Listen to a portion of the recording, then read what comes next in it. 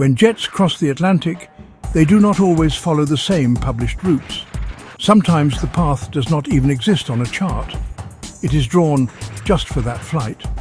Every day, Shanwick and Gander publish North Atlantic tracks, fixed highways in the sky, shifting with the jet stream to save fuel.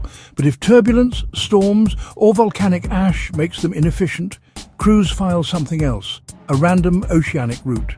These random routes do not appear on charts. They are built waypoint by waypoint using latitude and longitude and uploaded into the aircraft's flight management system.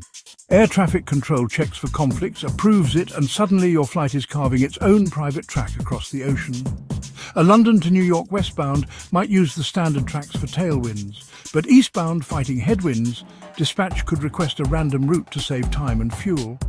Polar routes and Pacific crossings, almost entirely random. Every flight a custom build. So next time you're over the Atlantic, do not assume your jet is flying a neat, permanent highway. It could be navigating a route invented that morning, shaped by winds, storms and fuel burn.